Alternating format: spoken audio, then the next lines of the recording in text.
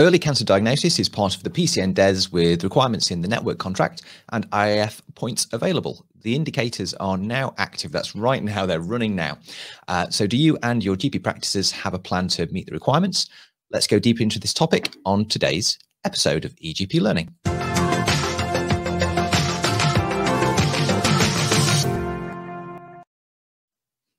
Hello and welcome. So there is concern in the NHS and government and the general population that the rates of cancer screening, detection and treatment have been significantly disrupted by the pandemic.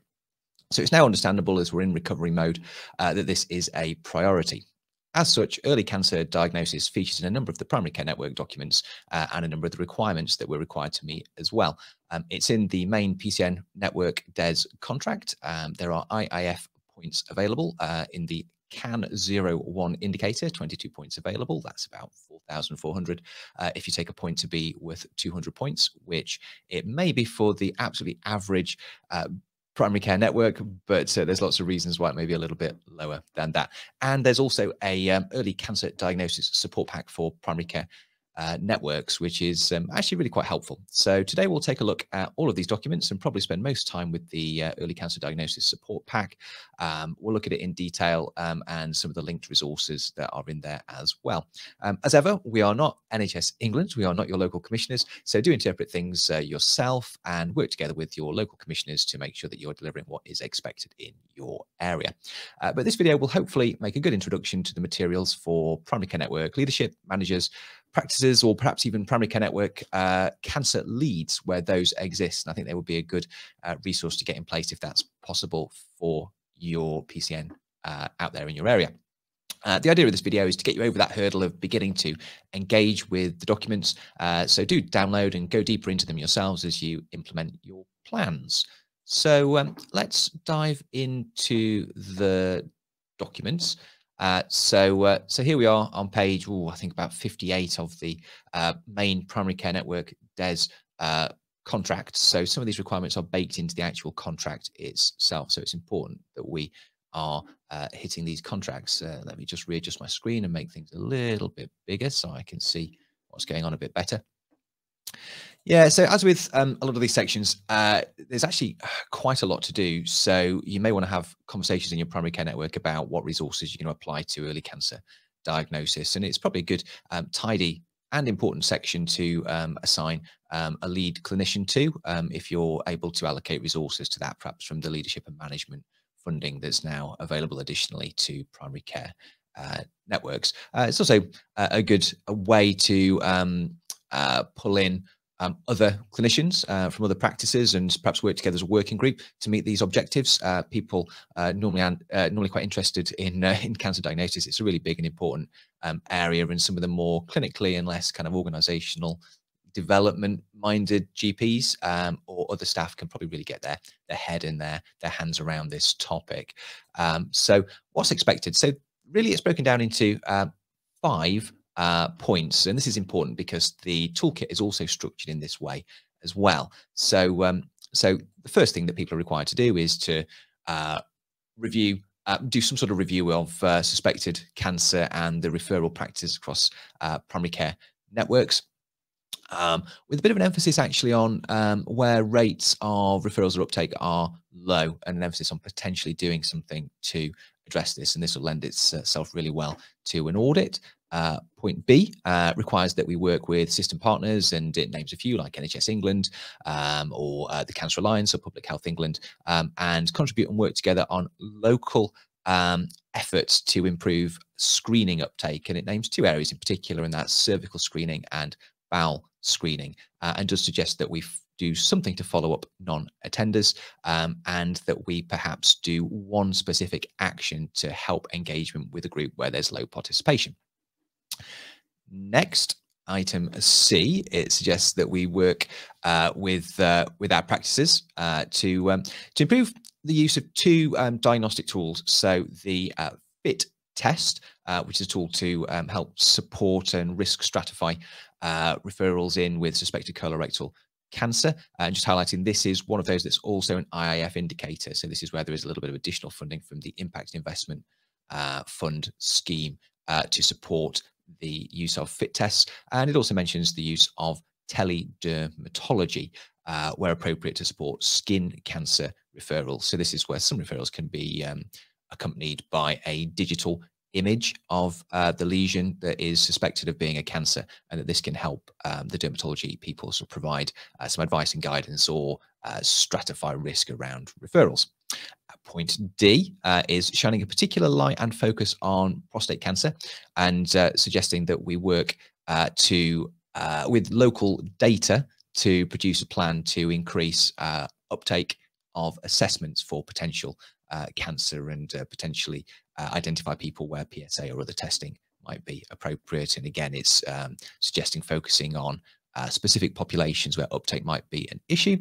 And then finally, there's a requirement to review the use of non-specific symptoms pathways. So these in some areas might be called cancer of unknown origin type pathways. That's what we call it here in Nottingham.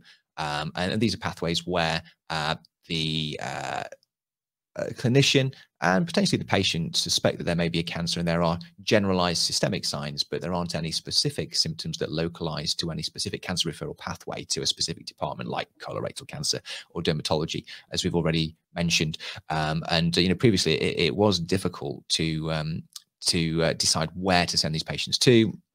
Areas have been encouraged to have these non-specific pathways to ensure that these people can be referred and seen promptly.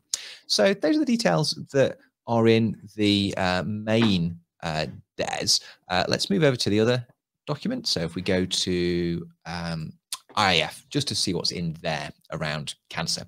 So, actually, it's only a small part of the IIF funding. I think we've got potentially £200,000 to £220,000 available to the average network for Impact Investment Fund, and the CAN 01 indicator represents 22 points, so that's up to 4,400. And this one is just specifically around the use of increasing the appropriate utilization of the FIT test, fecal-immunochemical testing, which is used to risk stratify referrals in with suspected colorectal cancer, suspected lower GI cancer. So this is it representing the summary. I'm just going to really buzz down the requirements, just so that we can have a little look at the denominators, numerators, and thresholds for this requirement. And I've put some notes at the relevant bits, so we'll get to that as we scroll down what is a large document. And I know Gandhi has gone through the IIF document in another video, which I'd encourage people to look at and engage with. So here we go. So all the way down. So CAN 01. Let's take a closer look here. So just to highlight that the reporting period is already active. So so we are being judged on performance now. So it's important to get on and do something about this now, so that we can make sure that our achievement is in the right place. This obviously looks at the proportion of lower GI cancer 2-week wait referrals that have had a FIT test 1 week before or 2 weeks after referral. So that's the element of care that we're aiming to improve. So the denominator is, so the number on the bottom is the number of lower GI cancer referrals, and the number on the top is those that meet this requirement for having the FIT test 1 week before or 2 weeks after. And the thresholds are, we're aiming to, we start getting paid, start getting funding back at 40%, and funding caps out at 80%. This document provides some detailed formula for working out, where the funding lands if you're somewhere in the middle of that range. So that's where we are with the IIF. So just some thoughts really on implementation before we go in and start looking at the toolkit in particular. So implementation, I think, really lends itself to an audit cycle approach. This would work well to ensure you're ticking all the boxes in a meaningful way. There's lots of other ways to go about doing this, and some PCNs will go further than others. But structuring activity around 2 meetings in the year, one at the beginning, one towards the end, with some implementation and activity in between the two, sounds like a sensible mechanism. You might want to structure these individual meetings around those points within the main PCN DES, those A to E requirements, and we'll cover them again in a bit more detail in the guidance document, so in a few more moments. Before you start, it may be a good idea to just take stock of the human and non-human resources that are available to help you meet this not inconsiderable task. You will probably want to identify leads, whether they are specific paid cancer leads or other members of practice staff, perhaps a lead practice or ARS staff, even, or care coordinators who can help deliver this work. And there's non-human resources as well. So those are the other partners that you're going to be working with in order to deliver these elements of the DES, and those other resources such as information, data sources, going to be really, really important in delivering this enhanced service. So just brainstorm what you need and then get started. Before the first meeting, obviously, those people leading the work will want to prepare the agenda and the data for the first meeting so that those people present have something to engage with. Perhaps they'll be provided with it before to reflect on. Perhaps part of collecting that data might be asking practices to run some audits or searches or collect some of the data themselves as well. But you need to make sure that everybody arrives at that meeting able to do meaningful work. At that initial meeting, you're probably going to be looking at the data. Do ensure that all the relevant stakeholders are invited, such as your local commissioners. Cancer Alliance feature really highly and are a required partner for one of the indicators, so make sure that they are along so that everybody can collaborate as instructed by the DES.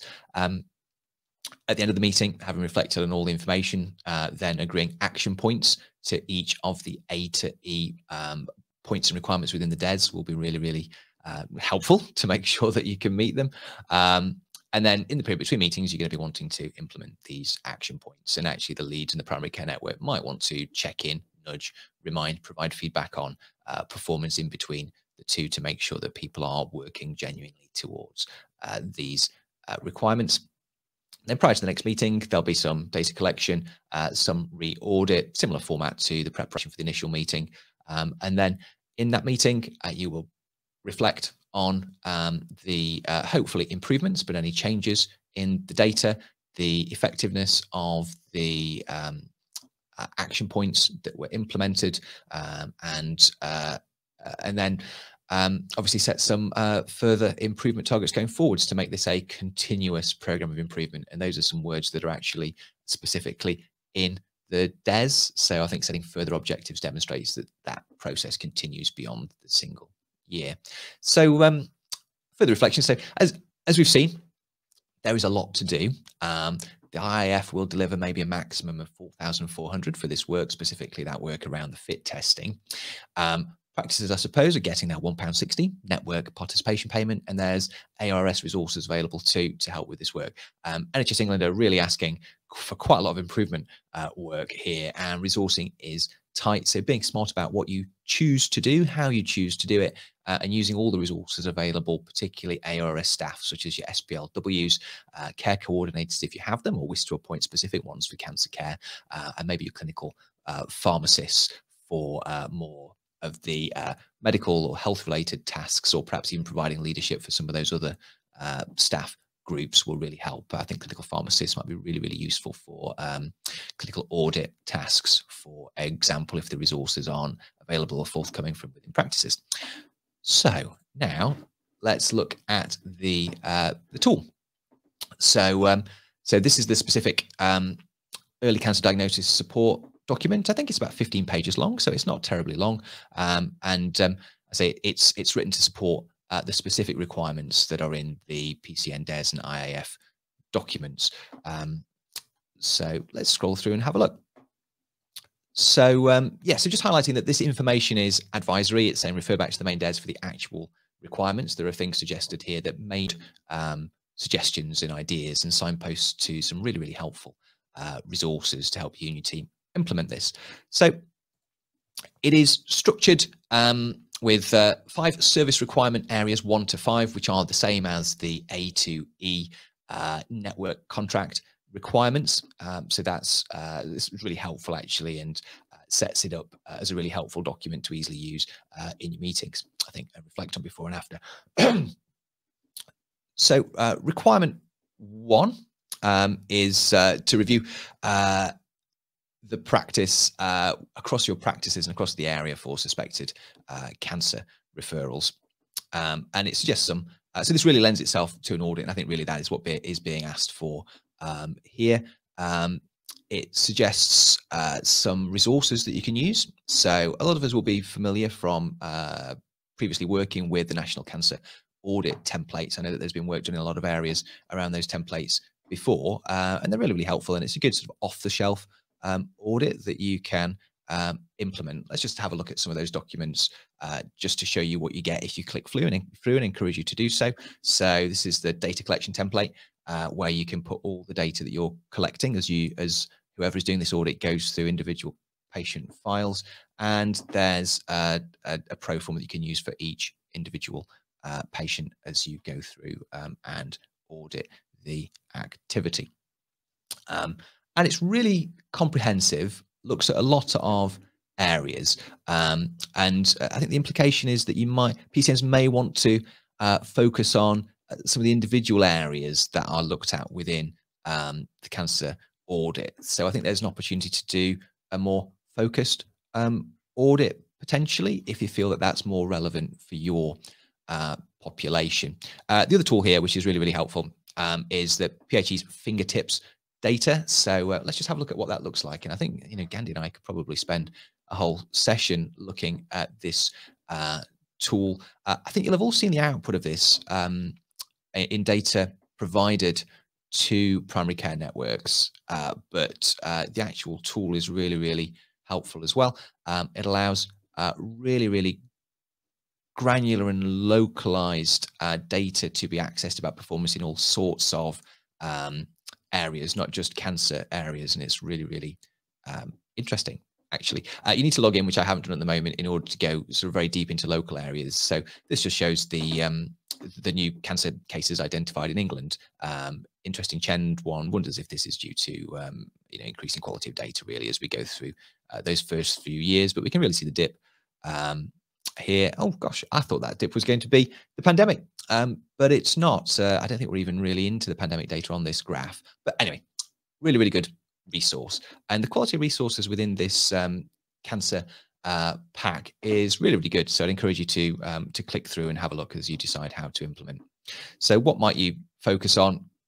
So you don't necessarily need to focus on all of the areas, but interval between presentation and symptoms, routes, how were they diagnosed? Was this a diagnosis made in the emergency department rather than on a 2-week wait referral sent from primary care? That's generally a high rate of that activity might indicate that the identification of cancer and an early referral in primary care isn't functioning as well as it might do. Are we following up referrals to make sure that patients have attended and completed? What information are we giving to patients at time of referral? There's all sorts of areas that might be identified as being good ground for improvement. And after deciding on an area or areas to focus on, then that's where your audit cycle begins, really. So I guess within the meeting that you're probably having to look at this data, you'll decide on what you're going to do to improve in those areas. And good ways to do this are to have education events or provide resource packs to staff or patients. And there's all sorts of other things that you might do, but those are fairly easy to implement examples.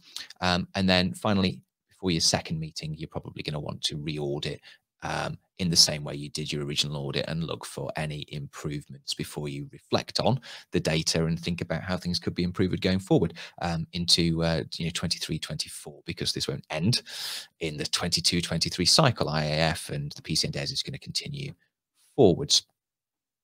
This piece here is just providing a bit of narrative, actually, just highlighting that early cancer diagnosis is lower in populations that are disadvantaged, and the document suggests that primary care networks could consider supporting practices in disadvantaged areas. This is one of my bugbears with some of the inequality things and interventions that are within the primary care network DES, in that it suggests that we address inequality within primary care networks, but primary care networks are generally represent areas that are small, that have quite common population demographics and characteristics. That's part of the idea of being able to tailor and focus services and care within primary care networks to the needs of particular populations. So, you know, if one primary care network practice is in a deprived area, they're all likely to be. So this isn't the way to redistribute for inequalities. And I think that needs to be done between primary care networks and between ICPs. Just got that off my chest there, everybody. So let's look at service requirement 2. So this is to work with system partners to improve the uptake of specific cancer screening interventions, and specifically those around cervical and bowel screening programs, and to do something to follow up non-responders. You know, that's specifically required. So they suggest an approach here in the toolkit, which does sound fairly logical, really. So they suggest that we review local data, and they're highlighting that PHE fingertips data is the place where you can get localized data about screening uptake for these 2 areas. So definitely dive in and have a look at that, and that data should be quite easily available for your area. Identify the programs or groups with low uptake, and the groups with low participation. So this is where looking at the demographics of those people, you know, not coming forwards will be helpful. They're suggesting that actually we might use our SPLWs or other staff to audit non-responders. So this might be a follow-up, which I'm sure would also count as a referral to social prescribing for them to go through perhaps a framework just to work out why they're not responding, as well as also encouraging them and offering them another chance to engage with the screening program. And that should demonstrate some really interesting data, actually. So I'd be really interested to see the outcome of that in our area, in our primary care network. And then they're suggesting that you lose that data in some way to increase contact with non-responders. And again, you know, you might design some sort of intervention or specific information that your SPLWs can use to support people and encourage uptake. There might also be social link work prescribers or other staff might also be able to do events or patient education to support this activity as well. So just highlighting the linked resources here are really, really good. Again, they provide some off-the-shelf sort of improvement packages that staff could implement. And I think some of this could be implemented potentially even directly by SPLW teams with a bit of support. Let's just bring up, say, one example. So this is from Macmillan and highlights a program that can be implemented to improve screening uptake. Some of the other resources suggest that there might be agencies or organisations that can help with implementation this in your area. So link through and have a look at some of those resources. So moving on, service requirement 3 has 2 parts, A and B. A is looking at fit testing and B is looking at teledermatology. So A, this is looking at improving the utilisation of fit tests to support suspected colorectal cancer referrals across the network. This section just explains in broad terms, you know, what the expected outcome is, and that is that generally we will be either providing the fit test result accompanying urgent referrals to secondary care, or practices will be using the fit test prior to referral to decide on, you know, whether a referral is appropriate. That's the sort of activity that they are wanting. And actually what happens in your local area may be slightly different. And I think it's important to, you know, to engage with the existing pathways, or if there isn't a clear pathway around the use of fit tests and there isn't clear guidance for primary care network about what to do with those fit test results, then you need to work with your local recipients of those referrals, your local NHS trust and the CCG to make sure that that pathway and guidance is there. Assuming that there's a clear pathway there, then it's just reminding us that the expectations are those of the IAF indicator, and we should be aiming for 80+% of referrals to be accompanied by a fit test. And you begin to get funding released at 40%, and it caps out at 80%. moving on to part B. I'm just scrolling through. Yeah, so this just provides some, sorry, viewers and listeners, was nearly glazing over what is quite useful suggestions about how you might improve the uptake of fit tests. And it's very sensibly highlighting that there's a patient-facing element to this, in terms of the information that they receive at the point where they're engaging with this test for suspected cancer, to encourage them to actually do it and actually return their result. Highlighting, as I was mentioning before, that we need to work closely with secondary care to make sure that the referral services and pathways are set up appropriately to make use of the fit tests, and then and also that the forms are constructed properly as well. Finally, I would just highlight that this is all set up in an audit cycle, really, isn't it? But remember that the commissioners need to monitor this data anyway. So they will be monitoring it already. They ought to be able to provide you with your data from previous years to allow you to reflect upon, because they should have a way of capturing and measuring this information. And then at the end of the year, they will be judging your performance against the IAF indicator. So they will be doing the re-audit as well. So really what's required of primary care networks and practices is to reflect on current practice and put in place some sort of improvement plan that should deliver an improvement when the system re-audits your data at the end of the year, and that should be enough to get you over the line. Service requirement 3B looks at teledermatology and how to embed the use of this, where it's appropriate and where it's available, is the caveat that it gives. And the suggestions for implementation of this are really around just raising awareness and promoting the use of teledermatology across your practices, potentially through training exercises, or the distribution of informational material to those clinicians who might be making these referrals. I notice here that it's not suggesting within the guidance that we audit this activities. I'm sure some PCNs will want to, and some local commissioners might expect this, but it's not something that's mentioned within this guidance. And just highlighting that, unlike fit testing, this isn't linked to a specific IAF indicator or a specific line of line of funding, as that one is. The next service requirement is service requirement 4. This one is looking at increasing the proactive and opportunistic assessment for potential prostate cancer.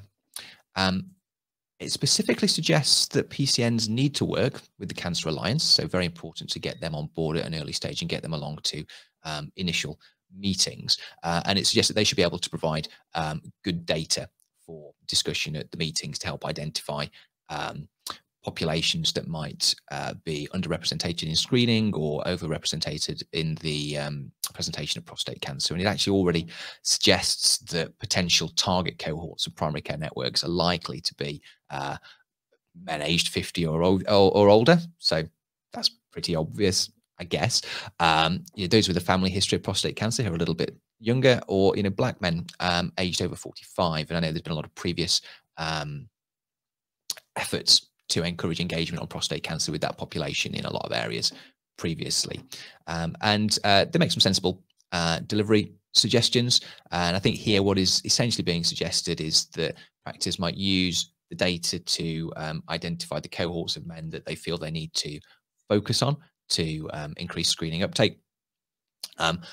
That they construct some searches to identify the specific men within their practices that fall into these categories, and that they send them awareness material and invite them to engage on the issue of prostate cancer if they feel it's appropriate.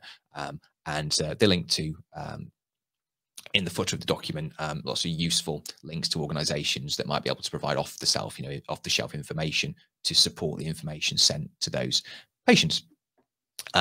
These men, many of them will then choose to consult. That's the intention, and have a discussion. And that discussion should lead to an informed decision about PSA screening testing. For this to work, I think that all the staff involved, need to be informed and aware of this as an intervention that's being done. So that's including the receptionist who'll be booking the appointments, and particularly including those clinicians who those appointments will be booked with, either in specific clinics or in their general clinics, it's just highlighting that those needn't be GPs. They might be other members of staff, and they mention nurse prescribers, nurse practitioners, and practice nurses in particular within the document who might be having those conversations with men.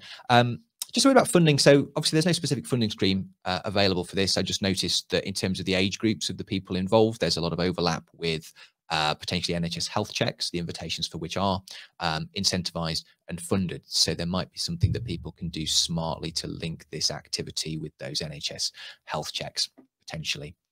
Service requirement 5 is the last of the 5 service requirements. And this is a requirement to review the use of non-specific symptom pathways or cancer of unknown origin pathways. And encourage the use of those pathways. So there's actually quite a sort of small minimum ask here, I think, in my interpretation. And they're suggesting that the primary care network might work with partners to just raise awareness of these pathways and encourage the use of these pathways through putting on training for members of staff or distributing information or educational material about the utilization of these pathways. I think that would be a minimum, but I'm just noticing that it's not specifically suggesting that this is audited within the guidance. Some PCNs may choose to audit it, and it would lend itself well to that, but it's not suggested as a specific action within the guidance, which I think is helpful for us actually. And then finally, the rest of the document provides very helpful links to organizations, online tools, and others supporting training or patient information. It's well worth a look at all of these resources, perhaps as you've got your team together that's going to be delivering this work, they can get a little bit more deeper into the resources.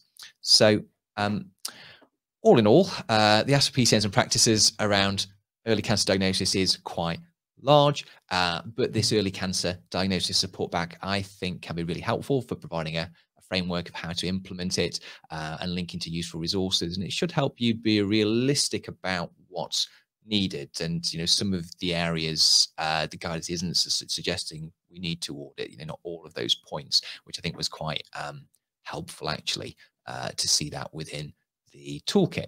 So hopefully this video was helpful. Please do share, please do comment, please do subscribe to the EGP Learning channel, and look out for more content in the future. And good luck as you implement your early cancer diagnosis plans within your primary care networks and practices. Thank you.